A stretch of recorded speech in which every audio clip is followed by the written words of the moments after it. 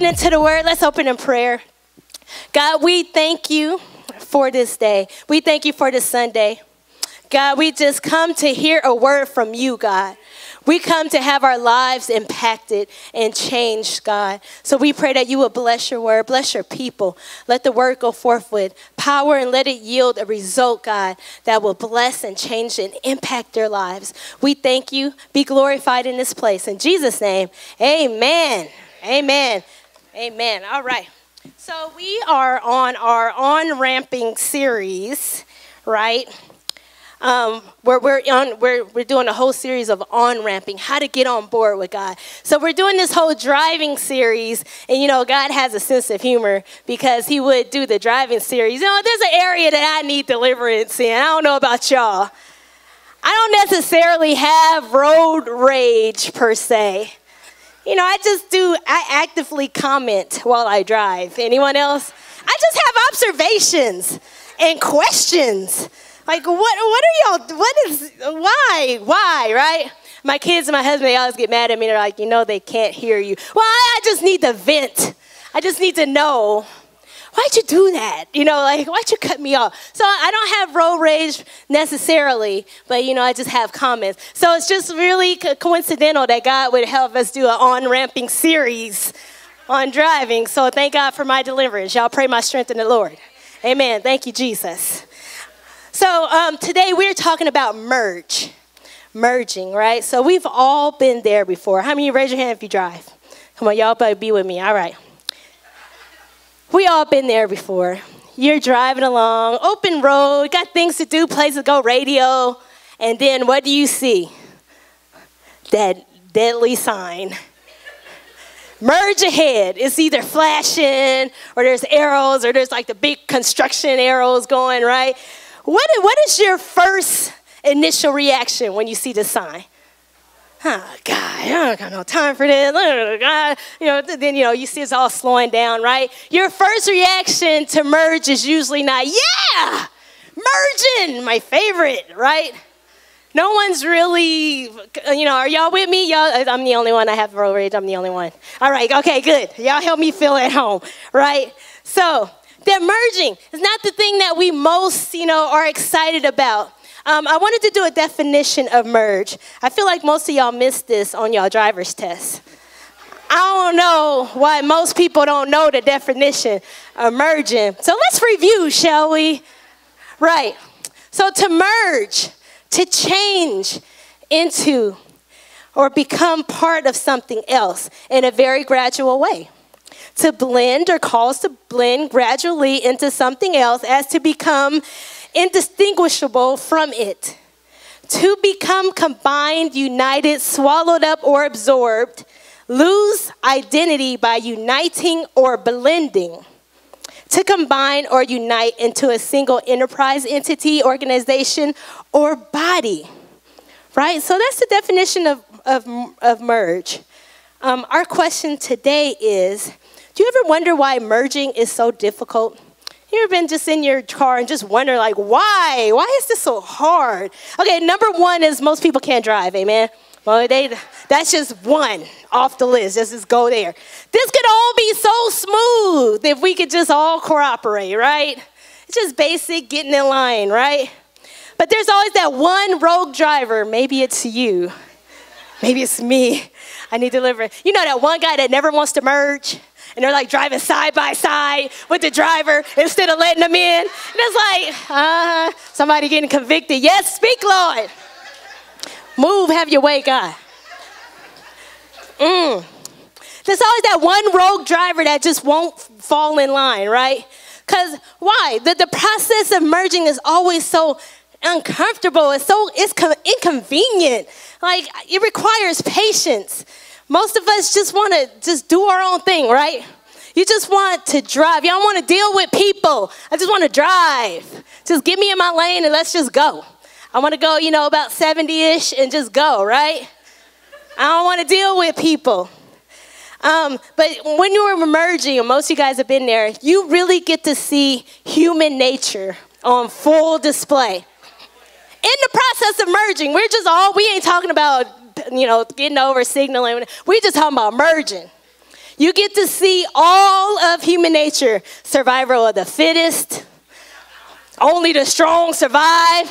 I got a truck. Guess what, little compact car? I'm getting over, right? Me first. I'm not sharing. This road and this freeway belongs to me, and I'm not letting anyone over. You know, we see selfishness. We see a lot of that. You ever see, like, you're just being selfish. Let that person over, right? Selfish, and, you know, things we were supposed to learn in kindergarten, like not cutting, you know, being fair, lining up properly. We're talking about merging, right? You get to see all of the human experience in one place, right? And not just driving. I'm not even just talking about driving. Most married couples can attest about how hard it is to merge your lives together. Can I see any amen from any married people? Amen. Y'all trying to go to brunch after and be like, honey, we were fine, right? You're trying not to get in the doghouse. But it's hard. Sometimes even married people coming together, merging is hard. What about new parents? You know, that bringing that baby home for the first time. It's hard to merge your lives. College roommates, can I get an amen? You meet with somebody you ain't never met from across the country, from another time and place and culture, and y'all supposed to live together in a 400 square foot dorm, right? Dorm room, right? Merging lives. What about blended families? A lot of us have blended families, putting people together, or even group projects at work. Lord have mercy. Getting the folk together, because we all need to get paid in here, and we need to all be on one accord, right? So we're not just talking about driving, merging in life. It's a difficult thing, right? So again, we're cruising down life, and someone comes up here and says, hey, guess what? God wants to merge his life, God wants you to merge your life with him and with others. And so we really, our initial reaction to that is like, oh gosh, merge. You know, we have the same reaction as when we're driving. Merge, when we see the sign. Oh God, God wants to merge. All right, come on God, do what we gotta do. Let's just get it over with, right? Yeah, people, come on, let's do it. Sometimes if we're not careful, we have that same reaction towards God when we hear, hey, I want to merge my life. I want you to merge your life with me. I want you to merge your life with other people. Right? So why? Why is merging so difficult spiritually? I'm talking about spiritual merging now. Why is it so difficult? You know, it's really a giving up of self-will. Giving up my way of doing things for God's way of doing things. And that's a difficult thing. This is why most people not fooling with Christianity, not the real Christianity that we talking about. Most people will go to church, especially holidays, Mother's Day, Easter. We're going to be there. We're going to be at church. But I'm talking about really walking out this Christian life. This is where it gets a little complicated and tricky for some people, because it requires this giving up of self and giving God complete control of your life. We're talking about merging, letting God have his way. So when we're saying as a Christian, God, I want you to be, we'll sing the songs, you are Lord. You know, we want him to be Lord. God, you are a master, you're our boss. But we don't want him to operate in none of those duties, right? That's just like you showing up at work. Be like, check it out, boss. This is what I'm doing today. And don't give me no extra projects. This is my agenda. So I see you at 5 when I clock out. We can't do that in real life, right? You can go to your boss and tell him what you're going to do. But spiritually, that's kind of how we're dealing with God. Hey, God, check it out. This is my life. I'm going to be over here doing my thing. You just say, I'll come and let you know when I need something. And then that's all, you know, that's our, you know, little deal here, right? But is that true Christianity? And is that really, are you experiencing all that God really has for you? Are you, just think about it. Humanly speaking, merging is hard because we want things our way. It's just our base nature. Ask any 1-year-old. It's all about me. Right? We want things our way. I'm my own boss, especially in this American capitalistic society. It's me. It's all about me. I'm my own boss, do my own thing. right? I want to do what I want to do. I have authority issues. I don't listen to nobody. Nobody tells me what to do, right? We get a little, touchy. Like, who's let the wrong person tell you the wrong thing the wrong way? We be like, We don't, we get a little touchy with the whole, merging thing. But God, you're here today, and God is speaking a word to you saying, hey, I want you to merge your life with me. And it requires something a little deeper than just coming to church. It's a giving up of your own self-will in exchange for his will. And that could be difficult. Paul even said in 1 Corinthians 15:31, I die daily. This is a daily thing. This is not like you just come on Easter and be like, all right, I gave my life. All right, I'm doing my thing. No, it's your every day. God, I'm giving up my life. I'm giving up my will. I'm giving up the way I want to run things. I'm going to let you be the boss. I'm going to check in with you. I'm going to see what you think about that. Right? That's the example of merging. We want to turn to Acts chapter 9. We're going to look at the life of Saul. This is the excellent example of someone merging their life with God. And the process that it took. Remember in the definition, it says it's a gradual process. It doesn't just happen overnight sometimes. All right, so if you have a Bible, if you have a Bible app, I would love for you to physically see the word for yourself. We're going to Acts chapter 9. Let's look at the process that Paul had to go through to merge his life with God. Let's give a little background. When you get to Acts 9, it's going to say Saul. So this is Paul before he got saved. His name was Saul. A lot of us had other names before we met Christ. Amen? They called you something else, had a little street name, a little nickname they knew you by. So this is Saul's before he met the Lord. This is Saul before he was Paul. All right? Everybody there? I'm looking at Acts chapter 9, verse 1. It says, then Saul, still breathing threats and murder. Oh, by the way, I'm sorry. I'm reading from the New King James Version. Then Saul, still breathing threats and murder against the disciples of the Lord, went to the high priest and asked for letters from him to the synagogues of Damascus, so that if he found any who were of the way, if he found any who were of the way, whether men or women, he might bring them bound to Jerusalem. So we got Brother Saul here. Before he knew the Lord, he was on fire for God, but in another different kind of way, right? You got to remember, this is right after Jesus died. The church was picking up. Everybody's walking around talking about Jesus was risen. And the Jews are like, no, he wasn't. Somebody stole his body. Y'all lying. And they like, no, he's alive. We're starting this movement. It's awesome, right? So the people who were Jews were like, no, we got to shut all this down.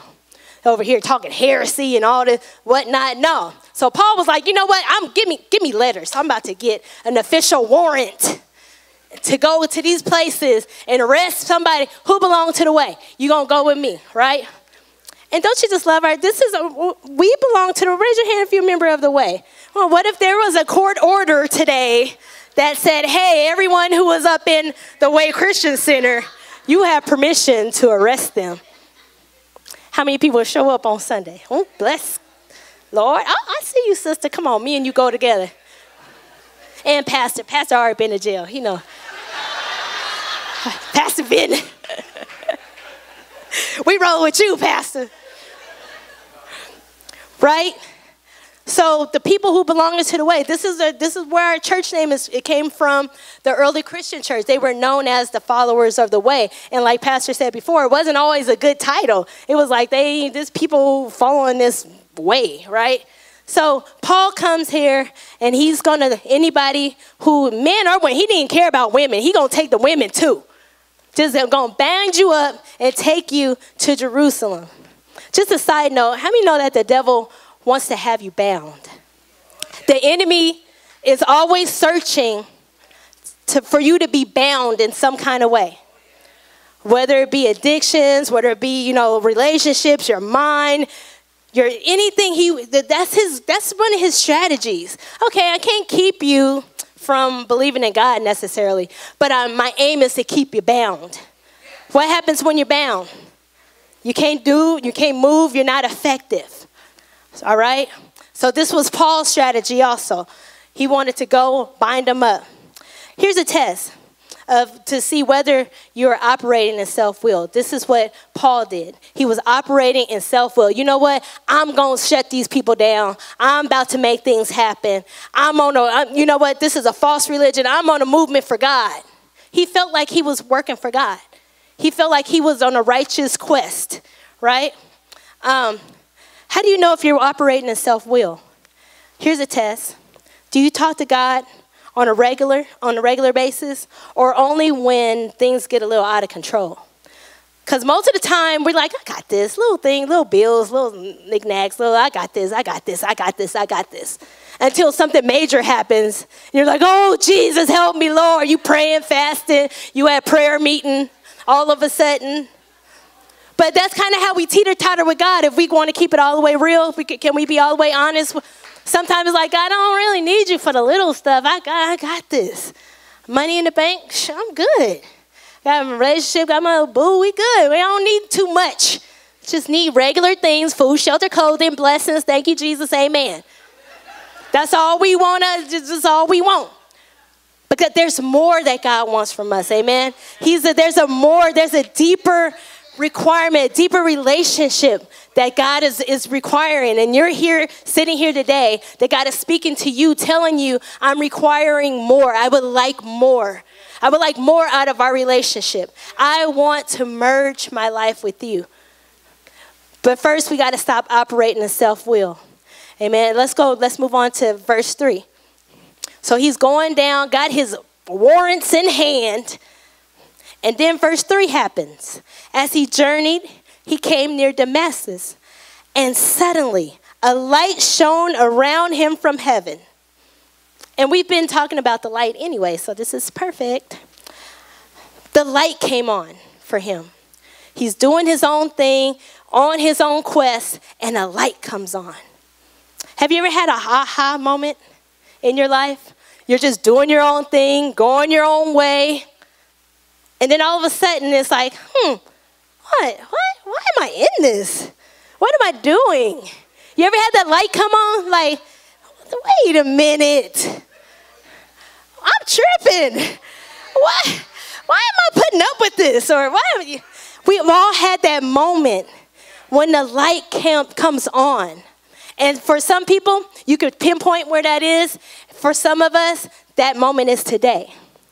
God is turning on the lights in your life, in your heart, showing you what's real. You know, when you're in the dark, you operate in the dark, you think everything is cool. You see things the way they are. You can't really see, but it is, and you don't really know what's going on. But when that light comes on, everything comes to view like, wow. So that's our prayer. God, shine that light. Turn it on.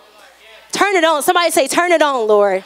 Turn that light on in my heart, in my mind, things that I'm blind to.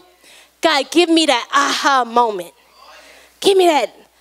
That happened with Saul. Suddenly a light shone from heaven. The light came on. Let's go to, did y'all see that? Let's go to verse 4. Then he had a reality check. Verse 4 says, then he fell to the ground. You know, if you're riding high, God has a way of bringing you to the ground. You think you're doing your thing, right? God will bring you to the ground, right? And he heard a voice saying to him, Saul, Saul, why are you persecuting me? You know, this is very interesting what the Lord said to him. He didn't say, Saul, what you doing? Why you doing that? What you do that for, Saul? He didn't do none of that. He said, why are you persecuting me? Why are you hurting me, Saul? Why are you going around hurting me? And a lot of times we think we're going around doing things or talking about people or doing things in a righteous cause, but you're really hurting God. When you hurt God's people, you're hurting him. When you hurt human beings because we're made in his image, you're hurting God. Think about it. He was like, Saul, you need a reality check. You need to see that you're not just out here just doing random stuff. It's impacting me. Who might you be hurting under the guise of religion? You know, we're notorious Christians of being, you know, a not so friendly group to people we don't agree with, right? But how might we change that culture at this church? How might we be a more welcoming, loving community, even with people we don't necessarily agree on, and we're not going to change our positions on some things, but we can still be loving and kind. There's some people that you work with, there's some people you live by that God wants you to extend his love to. And Paul said, Lord, who are you? Who are you, Lord?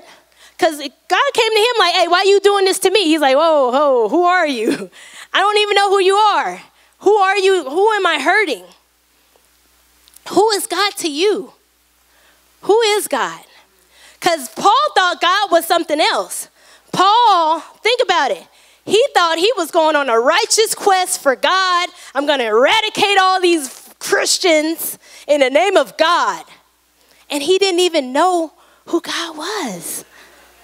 Think about it. What are you doing under the guise of God? Do you really know who God is? Or are your actions showing who God is in your life? Paul didn't even know him, and thought he was working for him. That's a dangerous ground to walk.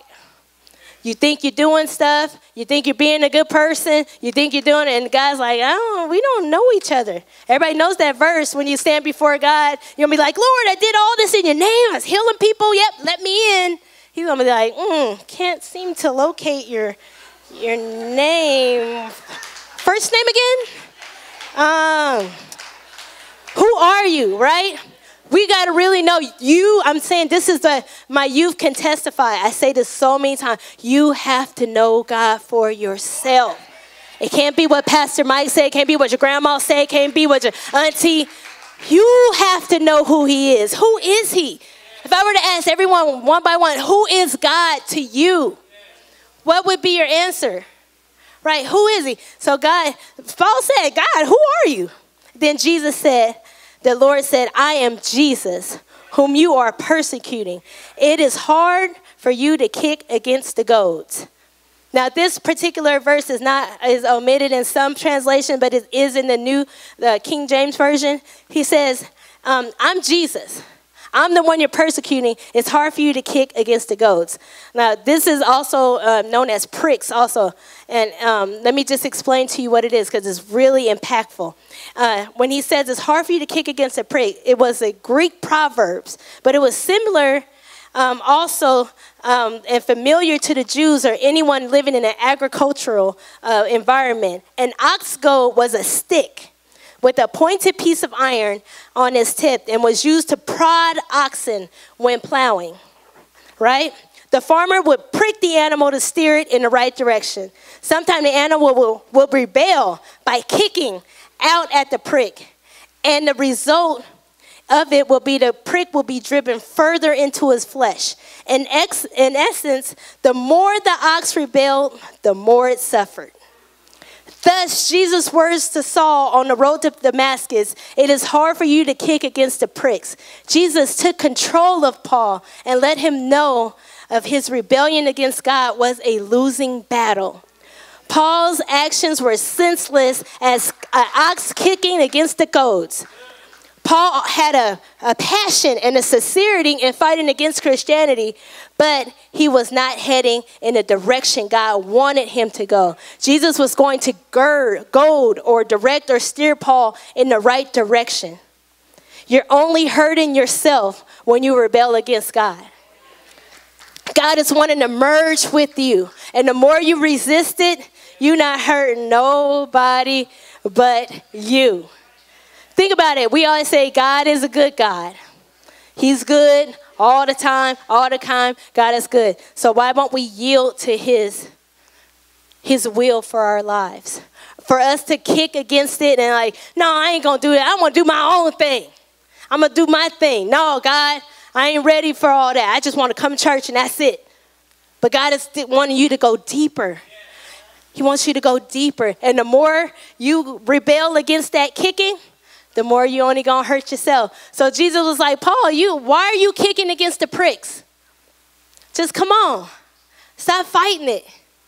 A lot of you are in a deep battle with God on today. Been fighting him. God has been talking to you about different areas, different things that he wants you to surrender. And you've been fighting, and you're not hurting anybody but yourself. Nobody but yourself on today. And God wants to free you from that. How many want to be free? How many tired of fighting? Stop fighting the love. You remember that your arms too short to box with God? Remember that? Can't fight God. All right. Let's keep on moving on. So we're going to verse 6. He had a reality check. And now we're at verse 6. He says, so he trembled and astonished, said, Lord, what do you want me to do? Then the Lord said to him, arise and go to the city, and you will be told what you must do. So Paul had to surrender to God's way.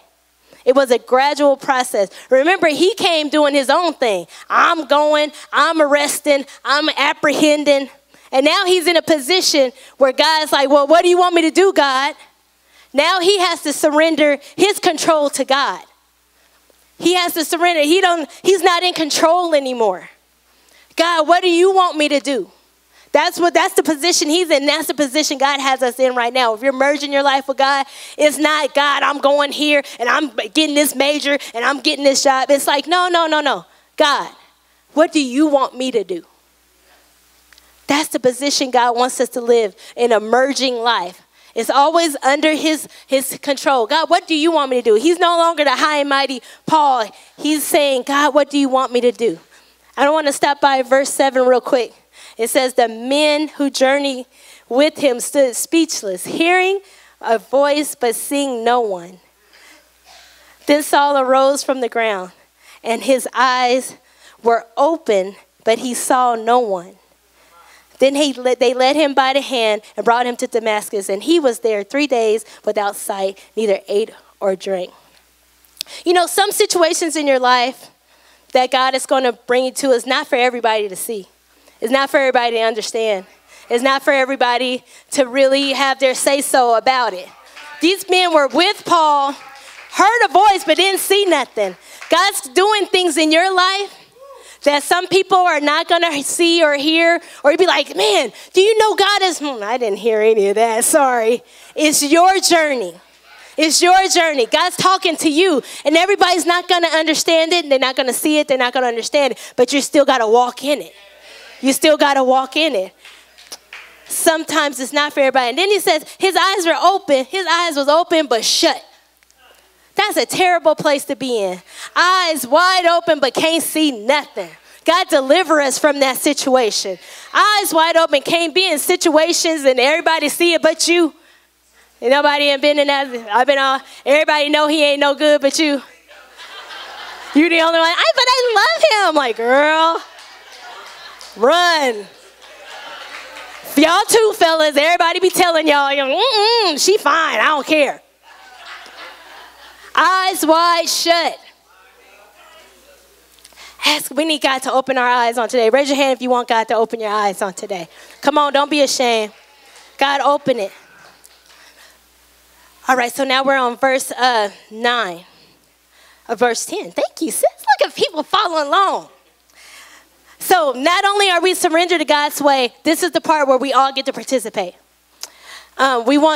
I love this next guy who comes on the scene. We're not just saved for ourselves. You know that? We're saved to help other people. If you were just saved for yourself, as soon as the moment you gave your life to Christ, he could have just took you up to heaven and ended the story. But for some reason, God still has us here. Some of us been saved years, 20 years, and he could have just took you home to glory, right? But he didn't. We're still here for a reason, and it's to merge our lives with other people. I love this next guy. His name is Ananias. We're on verse 10. It says, now there was a certain disciple at Damascus named Ananias, and to him the Lord said in a vision, Ananias, he said, what'd he say? Here I am, Lord. What a great example of how God wants to use us in the body of Christ. God called him and he said, here I am, Lord. A lot of time God calls us, but we on Instagram. God calls us,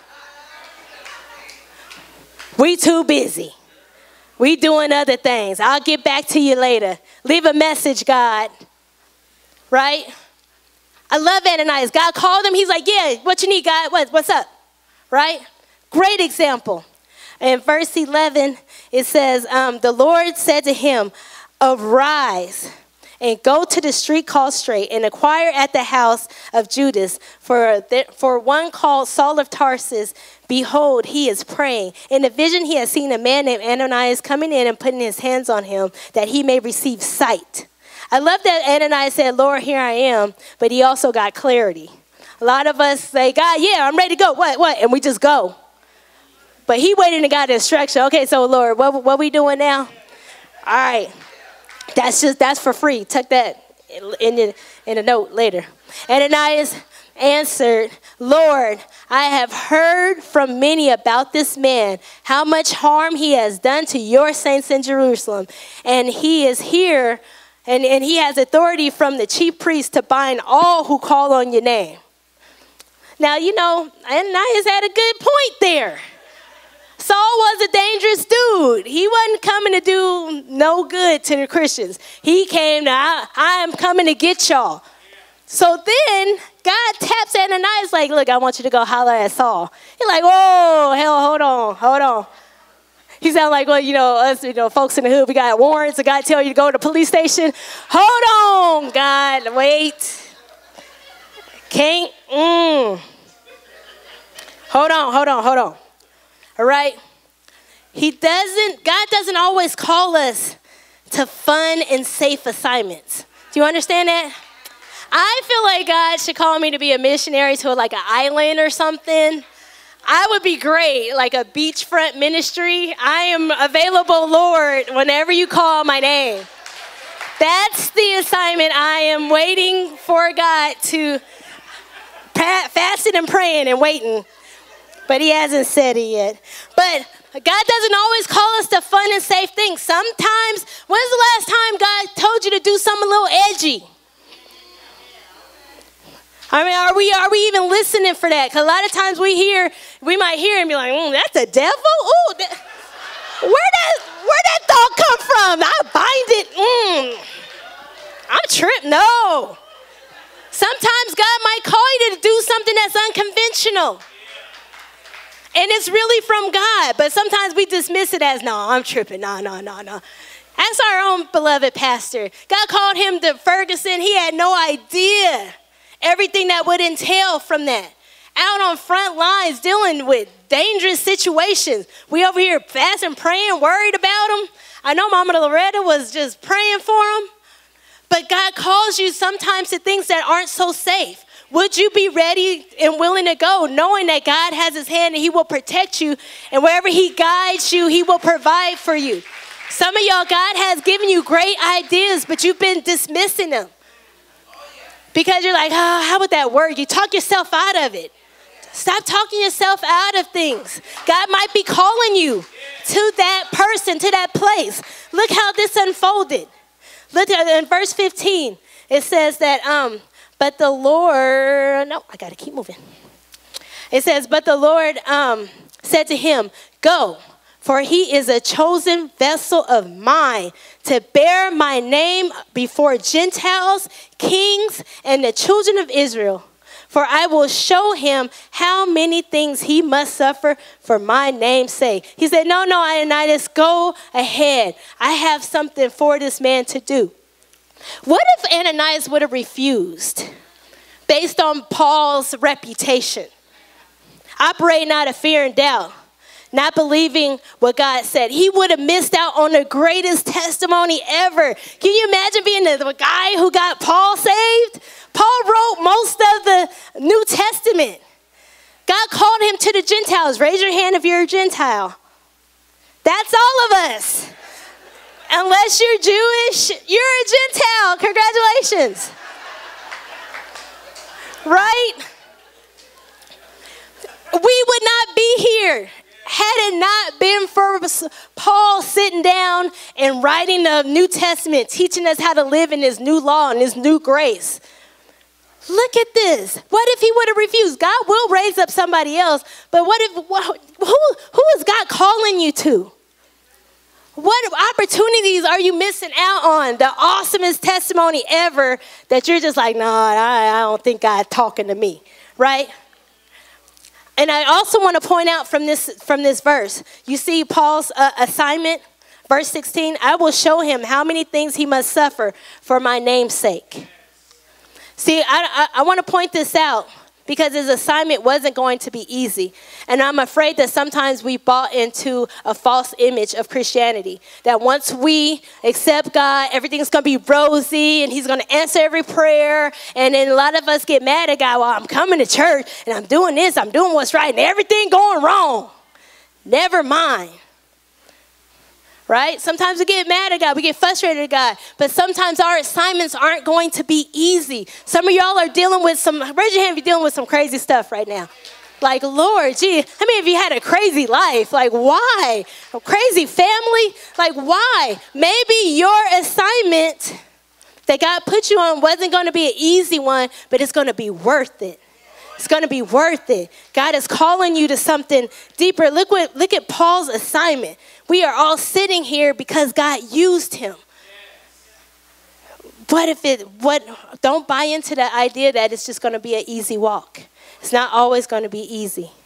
So then he laid his hands on him, and Paul received sight, and he got filled with the Holy Spirit.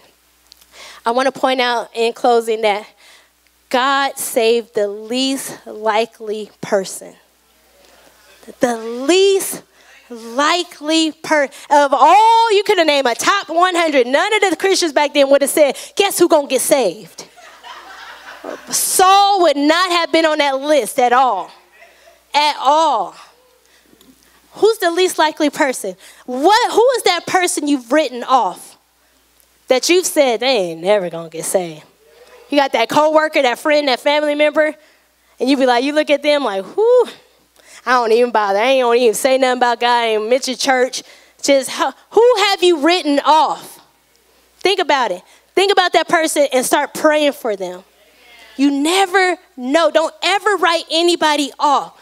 God will save the least likely person because you prayed and because you were there and you showed love and you said yes to God.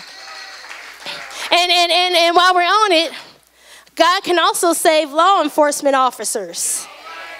You know, wasn't Paul out there enforcing the law, right? And some of us, we all down with the pig. We just mad at the police. When the last time you prayed for a police officer?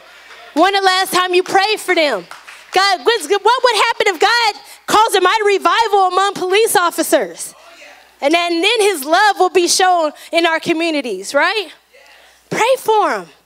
Pray for him. So thank you, sister. Come on, we preaching with the Lord. Come on, Jesus.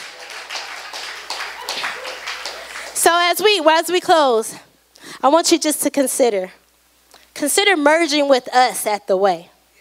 Consider merging your life here. This is great soil, great ground. We're doing great work. It's time to get plugged in. A lot of us come, we worship, we leave. A lot of us don't know each other's name. We do the hug and greet, and we just keep it moving. But I really feel that God is calling all of us to a deeper, impactful relationship, not just with him, but with our local church. We have a wonderful pastor, wonderful wife, and they're doing great things in our community. It's time to get plugged in.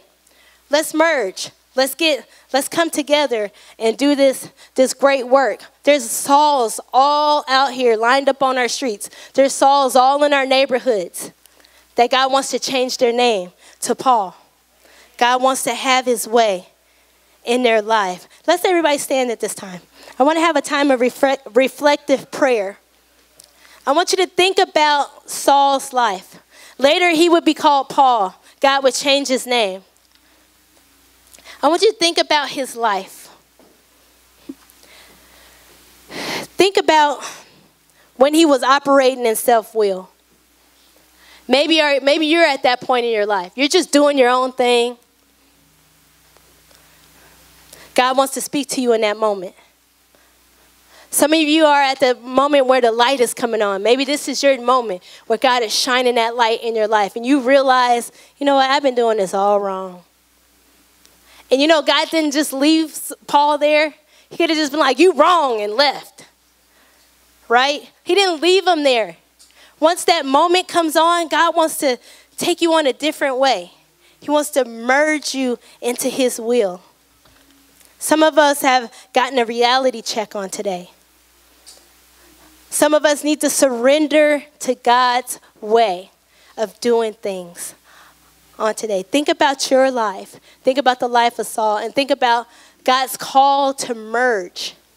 A deeper Christian walk is deeper than coming to church. It's a total surrender of your life and your will to God's life and his purpose in your life.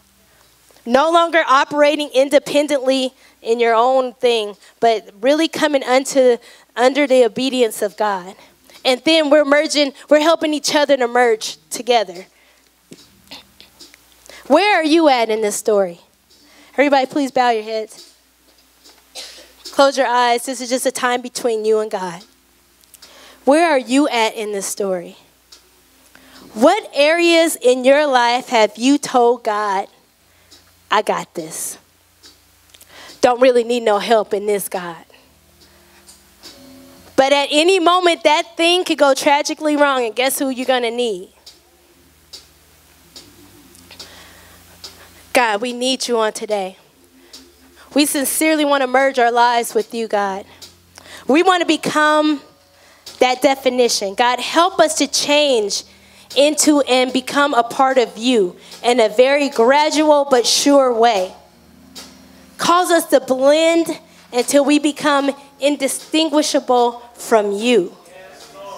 Let us become combined, united, swallowed up, and absorbed in your will for our lives.